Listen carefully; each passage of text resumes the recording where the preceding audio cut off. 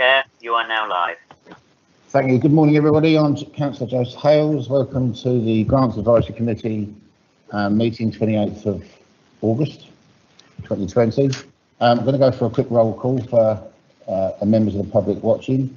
Aaron, would you just kindly introduce all the members? Yes, good morning. Thank you, Chair.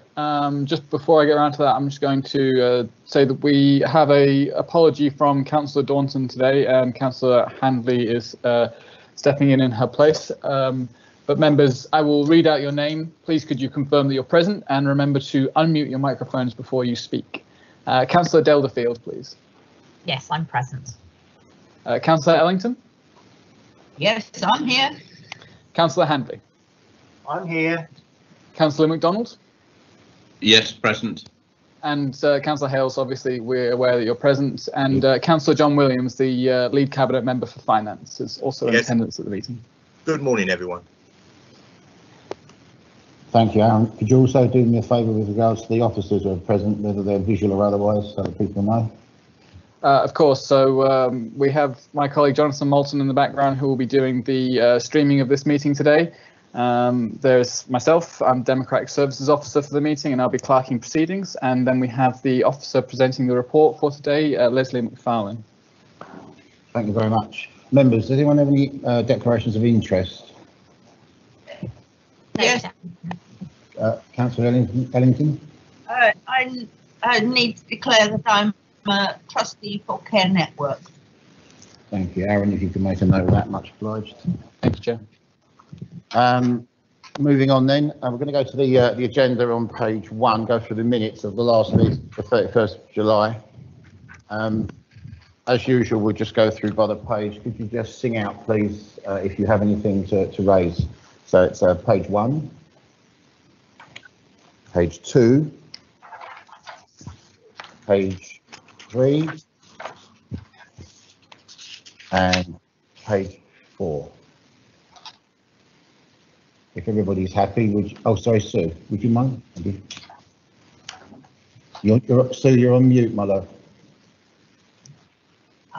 Sorry, I'm happy with the minutes, except I would like to ask if there's been a change of typeface for the document, because it does seem that we've got slightly larger type, which doesn't fit into the channels, and it makes it extremely difficult to read sensibly. We, sorry, Chair, if you don't mind me answering that. So yes, there has been an increase in the typeface. That is to meet the new accessibility regulations, and we're currently seeking some assistance from ModGov to alter the templates that we have on our business application so that it all fits together a little bit nicer than it does currently. So apologies to members for that, but it has been an increase in typeface. Thank you. Okay. Other than that, members, you're happy for me to have these signed off as an accurate record? Agreed. Agreed. Thank you very much. Okay. The only agenda item today is the Service Support Grants 12-month update. 2019/20.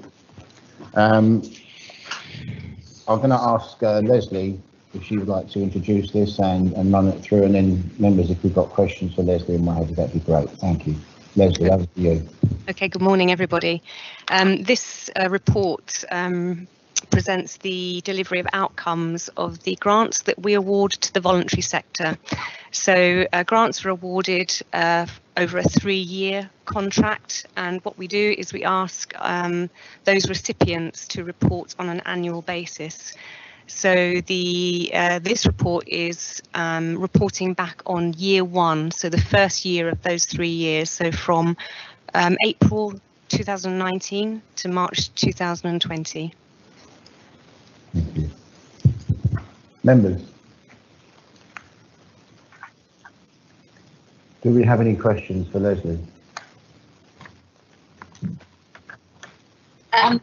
Whole report or for As you wish, Councillor Linton, as you wish. It's a free floor.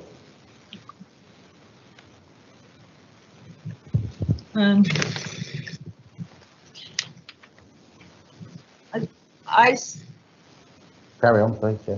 I wanted to just raise the issue around service support grant for arts and minds, which clearly have only reached 3 South Cambs residents. And I just felt that that was not really very adequate. And also with the COPE report, bi-monthly magazine has only reached 6 South Cambs residents. And I just felt that maybe the effort wasn't directed towards South Cambs. So the Arts and Minds, if I can address the Arts and Minds query. So they've had a change of leadership in the last 6 months. So I queried this with them because what we ask is for a minimum of 7 South Cambs residents with an aspirational target of 21. Now, what happens is the money that we award them, which is, I think we give them £2,500 a year, that covers the cost of one course. So what the new CEO reported on was the number of South Cambs residents that attended that one course that we funded. But in actual fact, 11 South Cambs residents have attended a number of courses that have been put on by Arts and Minds, but she only reported on the one that we funded. So I queried that, and I think in previous years, the CEO reported the number of South Cambs residents in total. So it may look on the face of it that only 3 attended, but there were 11, which is more than the minimum 7 that we would that we've set as their target. So I hope that clears that one up. That makes more sense. Yeah. And the number of copies of bi-monthly magazines circulated in South Cambs, that, sorry, is probably a misunderstanding in how you've interpreted that. So there were 6 magazines that were published this year. So it's bi-monthly, so every other month. So they did their 6 magazines and they would have reached the number of South Cambs residents, so 797. Makes sense. Yes. My interpretation of the English. Right. Fine. Are you okay there? You're okay there with that, Sue, yeah? Yeah. Thank you. Claire? Yeah, thank you. Yes, I mean, I had similar sort of thoughts on the Arts and Minds, and I seem to remember us discussing this a year ago or whenever the last time that we looked at it, and reading their report. I mean, the sort of work that they do is obviously really good and valuable to the people who receive it and really helps them, but it is quite expensive per person, and it was just to sort of think about that for the future, really. You know, £2,500 for reaching 11 people, compared with some of the other things that we're funding, which reach a much greater number of people. So it was just to think about that, and I value for money is perhaps the wrong phrase, because obviously it has a huge impact on the people that the money goes to and receives, but yeah, just sort of thinking about it in the context of the other grants that we give, really. Okay. Thank you. Bill? Thank you. This is just curious. I noticed that the budget for all of the categories remains the same across years, except for category 8, where it rises by 1% per annum. I just wondered why that's different from the rest. Let me just go down to category 8. Guys, could I ask a favour? Could you give us the page number you're looking at when you make Yeah, that? sorry. Okay.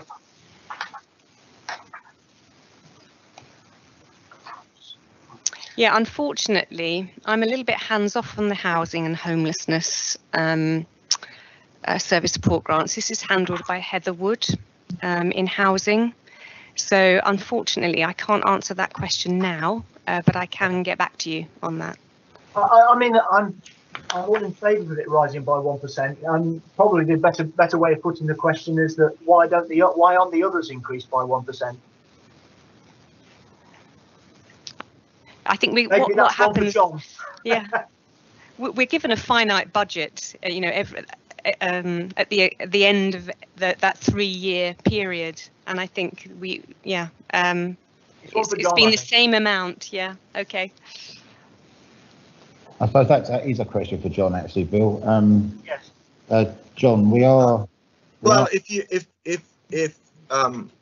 would like to, Bill, I mean, if you and your team would like to put a bid in to increase the amount in the budget, then obviously that will be considered.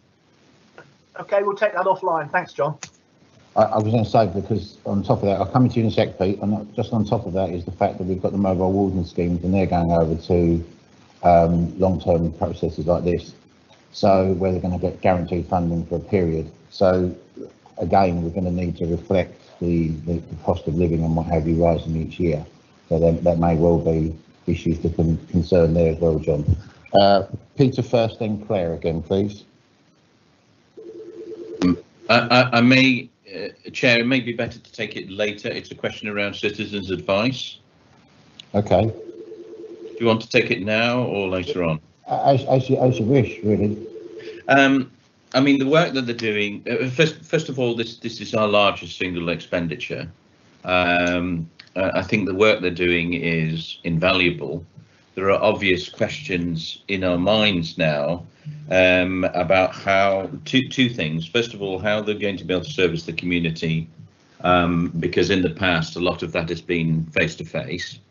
I noticed on the report that, you know, they have web chat, obviously by telephone and other things, so I'm just it's maybe a follow-up action after this, not a criticism at all in the report, which is a very good report, to say how are they going to be able to deliver it. Will the numbers fall significantly as a result of not being able to do a face-to-face interaction? I don't know. It's a question. And, you know, citizens' advice, we can see from what's in here, and as a result of COVID and potential unemployment situations, their work is potentially going to increase exponentially. What page are you on? Just generally from page 24, Sue. Thanks. I couldn't find the relevant charts you were looking at. That's it. Could I come in, please? Please, I was going to sort of comment on a very similar thing, actually, which is on page 28. They comment that they've adapted their services and now continuing to help even more people without real face-to-face work, and that's really good. But I think I agree with Peter. It would be good to know what even more people means in terms of not how many more, and yeah, and understand a bit more about the pressures that they're now under, because I think, you know, it's clear even in this report, given the dates that this report was written, that their work has gone up considerably from the previous year, which is, it's good to see that it's reaching more people, but obviously a concern to make sure that they can deliver the services that we need them to. So just similar comments to Peter. But a really good report, and really good to read some of the case studies showing the real impact of their support on people within the community. Thank you. Right, anybody else? Oh, Sue, carry on. It would seem to me that this is something we will need to come back to look at how well they are able to respond to all the needs that they're going to have to respond to following COVID and as a result of COVID. It seems to me it is the service that is probably the most useful for the general public who have fallen into arrears with their rents or whatever. I just think that we may need to think about giving them more. Well, on that note, Sue, Leslie, I wonder the extension to the landlords not chucking you out, offered by government, runs out on the 20th of September, I think, is it, on 19th, something like that, mid-September, say. but then, of course, the furlough scheme ends at the end of October. So there is the speculation that lots of companies may well be shedding staff, but if they do that, they may be on monthly contracts, which means at the end of September, there could likely be a large increase in people knowing they're going to be able to work in a month's time. So that might be something that we would perhaps like the CAB to comment on, as how they're going to manage that. John. You're on mute, John. Right, just to say that the government's extended the ability for landlords not to evict tenants for another 6 months. So is it 6 months? 6 months. I beg your pardon. Yes. Oh, that's right. Okay. So fortunately, that's not an issue. But you're quite right. When the furlough scheme comes to an end, I think many people will find themselves released from their employment. Okay, well, there is another side to this. Landlords not evicting people, is that a lot of landlords have these as businesses without their thing. So you could argue that, is there a slightly further up the food chain issue, that will the landlords be coming to the CAB to ask advice? So that would be interesting to know, because that would have an impact on us. Because if people are going to be made homeless, then our teams within South Cambs, the homelessness teams, are going to be inundated potentially with people saying, get me emergency housing. So I think there is a need actually for, as Claire and Peter both rightly say, that there could be a slightly more detailed look at specifics, if you like, as to what's about to happen in the future from their point of view. Anybody else got some points on this? That's quite a real interesting one, isn't it, I think, and sad. Claire? Yeah, just the last thing on citizens' advice, and I thought it was useful seeing where they bolded this year in the report, this year's versus last year's cases, but the issues table on page 25, which shows the number of clients that have gone to them advice for different things, it would be quite useful to actually see the year-on-year change on that, and if you know where people are wanting help, and that's, I guess, going to be particularly critical over the next few months and the next 12 months or so. Claire, would just comment on that. Claire, would it be helpful, now you've raised that, would it be helpful that a lot of this is going to be based around COVID, I think, at the moment, isn't it? Certainly for this year and into next, right? And the effects that that's going to be causing society, so to speak. Would it be helpful to have a month by month look or figures to see how it ramps up? I mean, it's okay saying it for the year, but that's a whole year, and it takes in 6 months of us going through what we've been through recently. And you know, I just wonder if that would be helpful, if it's doable. You might be asking already overwrought staff for additional work there, Jose, but I can certainly I can request it. Sure. I would have thought they must have the data on a spreadsheet somewhere. Just, you know. Sue. The thing is, what are we going to do with the information when we've got it? Because unless we've got a plan that enables us to tweak things or help things, we're putting staff under extra pressure for no real gain. Is my only concern. Yeah, I would only be really looking for data that was already available, rather than asking them to do something new. Right.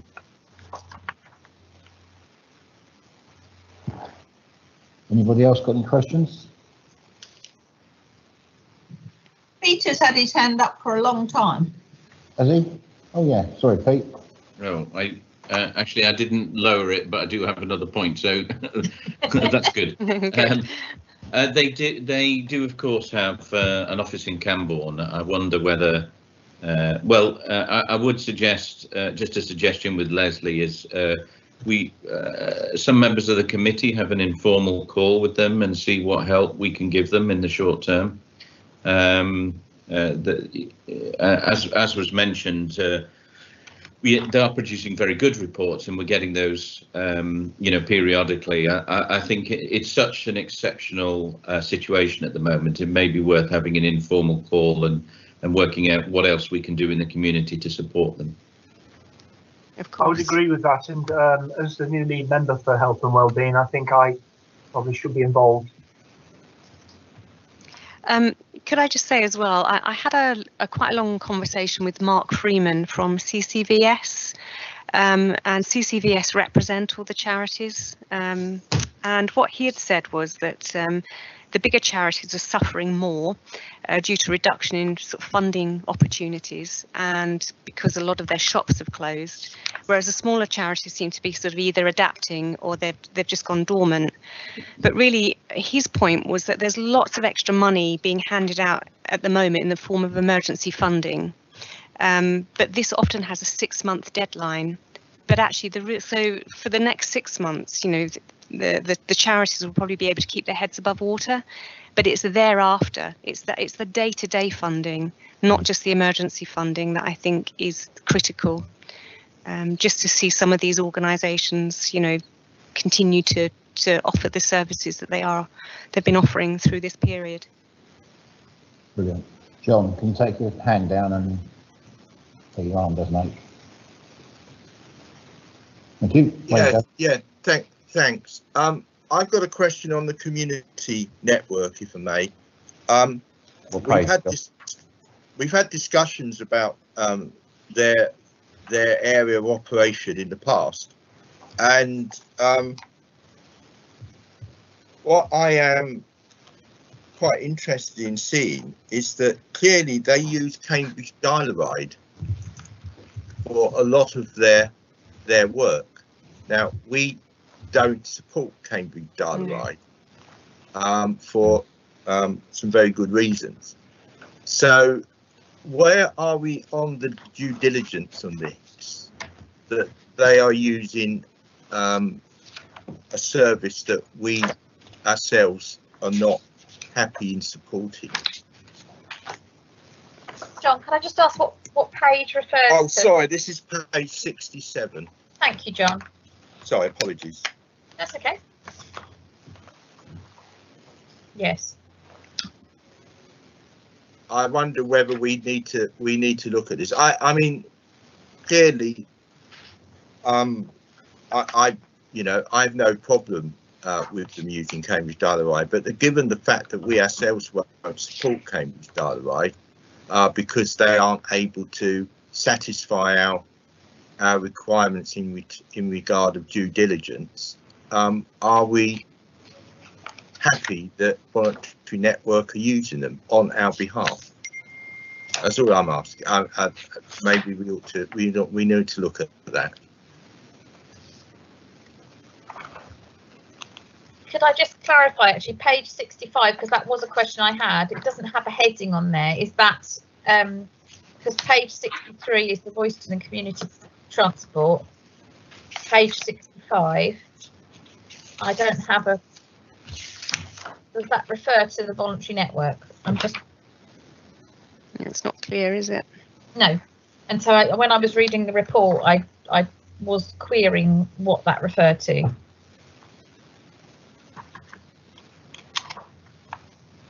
Yeah, that is the voluntary network. It says, yeah, I've just said on the following page, it does say the voluntary network, but just it was a bit confusing reading the report.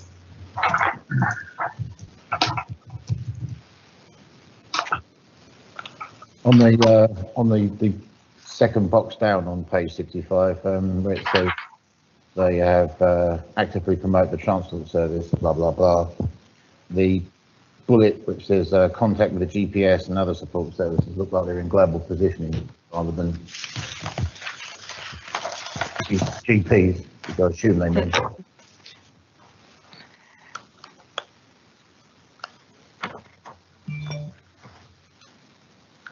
Anyway, so Leslie, could we just look into that? I will, yeah.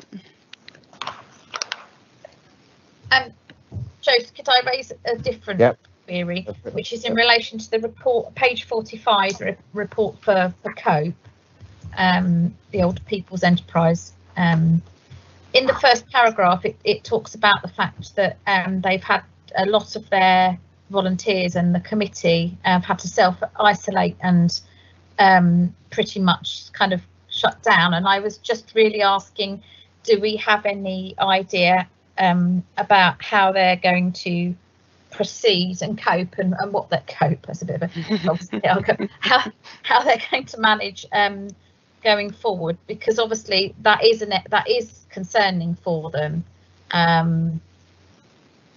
Yeah, I don't know if, whether there was any further information on that, or could we check in with them, Leslie, I think was the point, really, to see how they're being impacted and what their thoughts are for how they're going to make sure they can provide the support that they have in the past. I had made contact with all of them. Not all of them had got back to me, so I think COPE was one of those that hadn't responded. Yeah, but I'll follow up.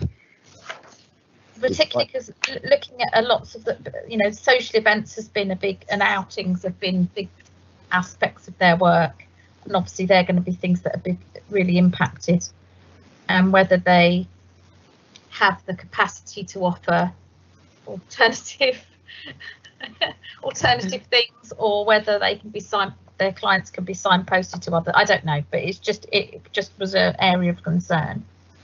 It's actually, I think sometimes these are a lack of information, a lack of understanding of the law as it stands at the moment with regards to numbers of people that can get together, as well as not having a plan in place. I was speaking with a gentleman who's yesterday actually with regards to Hearing Help and Hearing Help. And they've been very forthright in how they've got their plan and their new processes to comply with protecting their workers and what have you, who are in the same age group generally as the COPE people. So it's probably a good idea if some of these organisations talk to each other, they may be able to help each other out in that manner. I think I was just very conscious that a lot of the work that COPE have done is about addressing loneliness, and obviously that's something that's going to be much more exposed for people at the moment. Yeah, it sort of brings it home, doesn't it? Yeah, it does. Okay. Any more, guys?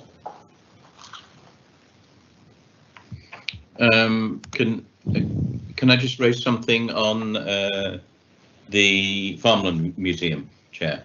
Yeah, please do. So going back to Leslie's comment, I mean, this is probably arguably the one that's impacted more than anybody, because it's a site for visitors. So they've been doing a great job. So there's provisional number 7,800 for 2019. They've been around the 8,000 mark. I mean, that's going to have collapsed. So again, I think it may be an informal conversation with or call with the trustees to say, can we help them in terms of bouncing back when it's time? Leslie, go ahead. There's some good news. So yesterday, I just so happened to read in the paper that they were successful in winning or getting their heritage lottery funding. Fantastic. Which was about £28,600. So they actually reopened their doors yesterday. Fantastic. So they've certainly, things are looking better, much better for them, at least from now until to the end of the year. Fantastic. That's great. Again, the trick is to diversify. I've not been, sadly, to the venue. I'm sure that some of my colleagues have. What kind of space do they have? I mean, they have a cafe, which is obviously going to be a big earner if it's being used. There are very good examples. I can put you in touch with one that is very close to my heart as to how they are working to allow the cafe to operate under COVID restrictions, and doing very nicely. Thank you very much. So I think these are some of the things where it's imparting information to others. If they don't have the confidence or they feel they don't know the information, ask. And this might be something where our officers, Leslie, might be able to glean some information from others to say, you need to talk to such and such, or actually they're doing it like this. And that, you know, that we do need to assist as many people as we can to get back on their feet, but they do need to be able to understand what they can and can't do. Claire. Thank you. There was something that very much sort of jumped out of the report to me when I was reading it, was page 18, reading about Cambridge Women's Aid, and I was just, you know, thinking about, you know, they received sort of just over £8,500 in the category 8 housing homelessness in that for that year, and it was just very conscious of the number of people who've been supported, which is really both distressing and good to see that they are being supported, but really very aware of the fact that we know from all the coverage that there's been a real impact in people who've been suffering domestic violence and domestic abuse during COVID. And so two things really. One is, have they locally seen numbers rising, and do we have capacity to give more, or think about how we move our support into areas that are going to be really needed in the future? That was really what I was thinking about. Again, I'm happy to investigate.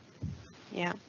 So, but you haven't had anything, any recent information from them about? Yeah. I mean, it would be useful to hear what impact they have seen in terms of the number of people calling on them. I think that would be great to have that information back next year, and just flags me something that we need to think about, because it is all about not just supporting people, but preventing homelessness and that sort of those aspects.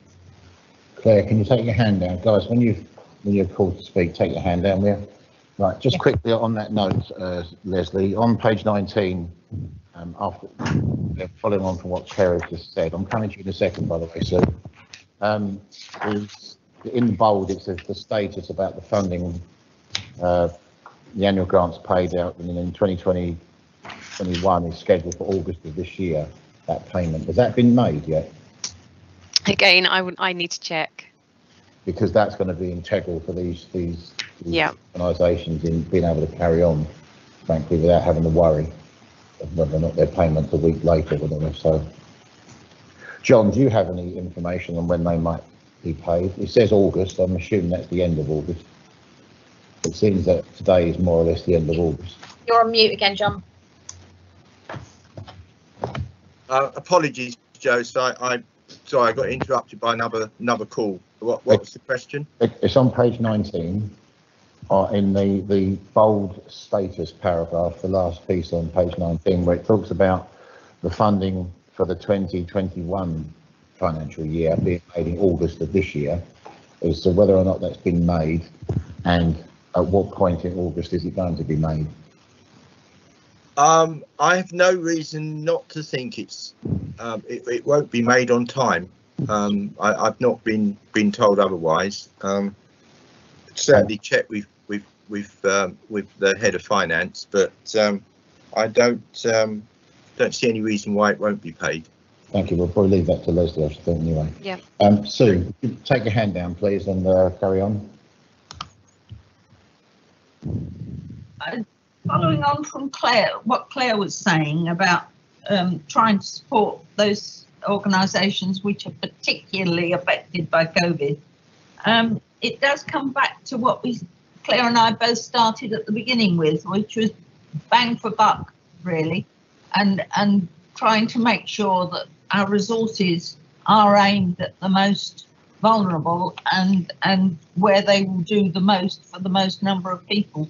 And I think that we have to ask officers to just help us find our way through. Thank you. There's another one for your list then, Leslie. Yes, it is. Okay, guys, has anyone got any more questions on any of the different sections that are in this terrific report? And I have to say, I'd just like to echo what other people have said, Leslie. It's a lovely report. Thank you very much. Thank you. If it's entirely your own work, lined up. If it's not, could you pass on our thanks to everybody else as well? Thank you, Jose. I'm sure Entirely mine. then it's well, it's beyond words. Thank you. Has anyone else got any comments? I mean, Leslie's got a list to go away and do. How would we like to play this? Would we like Leslie, if she's kind enough, to email us out? Restart come up on the screen. Email us out with the answers and what have you, and then that generates some questions for the next meeting. Or would you like to have those answers in the report that we bring to another meeting? I'm in your hands, as well as Leslie's. Sue. Personally, I'd be quite comfortable for some of those things to come back as just reported for the next meeting, but okay. Sue?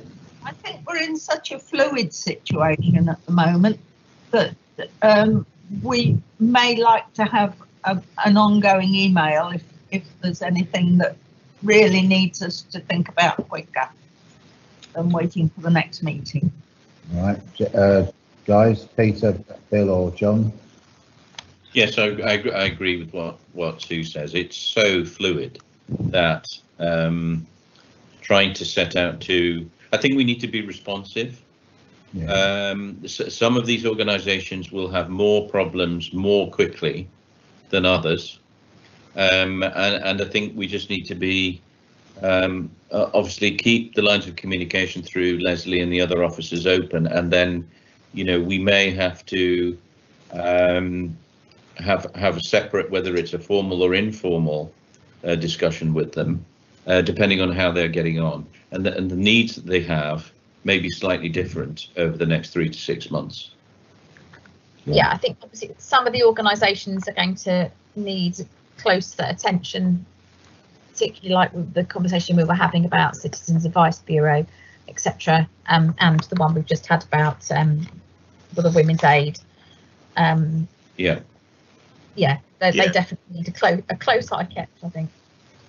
Yeah, I agree with that. Agree with everything that's been said. John, Bill? Yeah, email would be best for me, but I think it's clear that I need to speak with Leslie and Gareth and maybe review what we're doing, priorities and so on.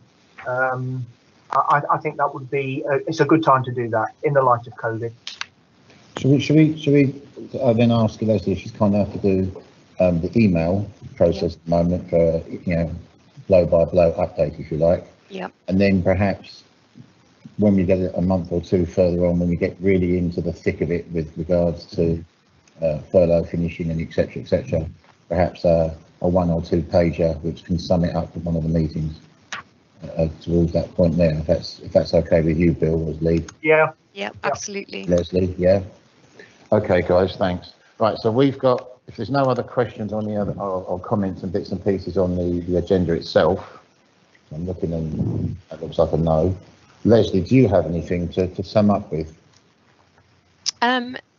Only in that I think the charities that we're working with, they're all doing a fantastic job, but they're going through a tremendous amount of turmoil and uncertainty at the moment. And I think our support, wherever we can give it, would be greatly appreciated, because they do a fantastic job in terms of kind of covering off everything that we kind of represent as a local authority in terms of health and well-being and those wider determinants of health, and just really supporting the residents, you know, in very exceptional circumstances.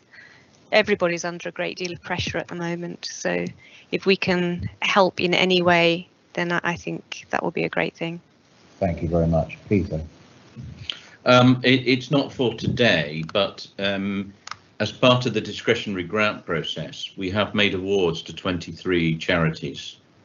So what I think we should do is at the next meeting just say, you know, do we know where that was where and how that was spent, and how does that support, financial support, which is substantial, how does that integrate with what we're doing, what we've done here?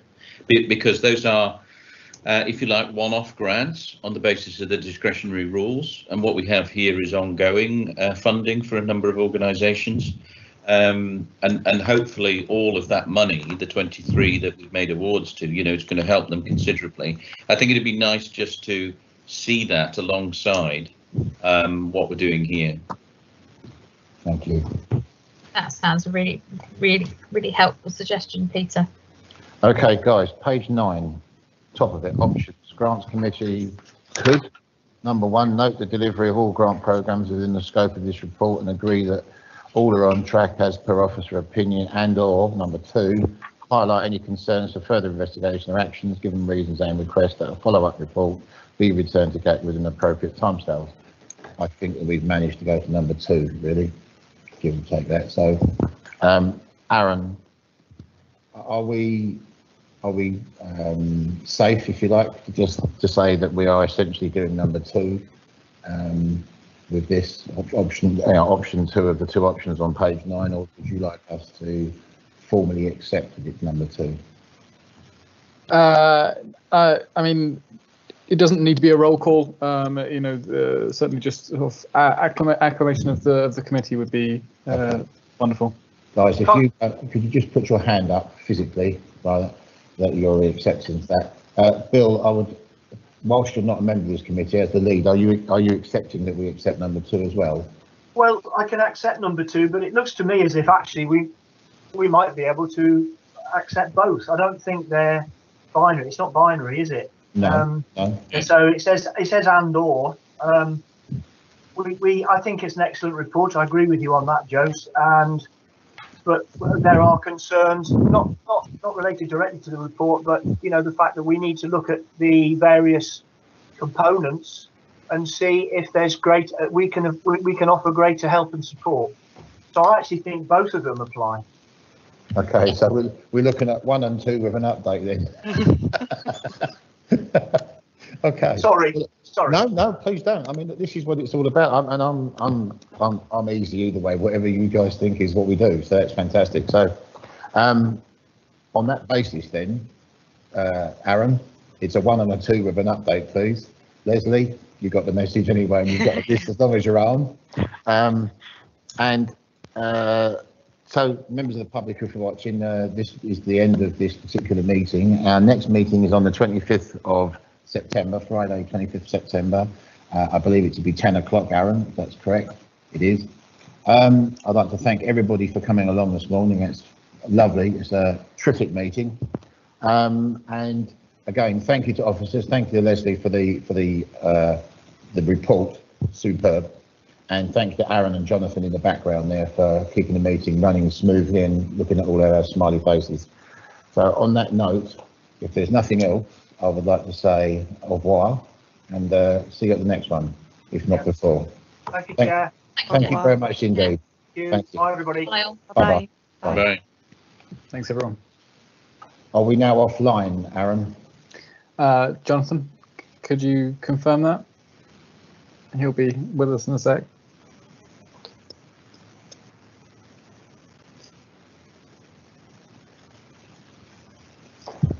Jonathan? Sorry, it's No my laptop's being a bit slow. Yeah, I've just cancelling the live stream. Do apologise. That's okay, buddy, no sweat.